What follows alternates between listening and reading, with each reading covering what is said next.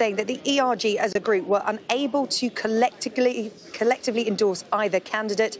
However, they have resolved that whoever becomes leader, they will unite Ali Fortescue.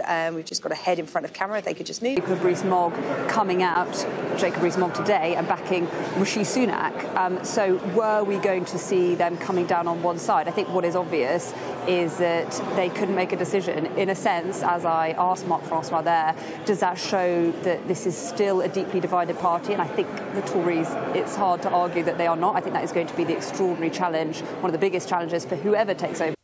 Yeah, National Health Service very much on people's minds this morning, Ali. Interesting that one of the doctors was saying to us, we were chatting to him, our third health secretary in 3 months. How seriously is this government taking? Clear was fixing the NHS. And we know, I mean, we've all seen those extraordinary images of ambulances queuing outside hospitals. We all know that there are extraordinary A&E waiting times. Fixing that is not going to be easy. There's also a... Ali's here. I'm not sure she answered my question.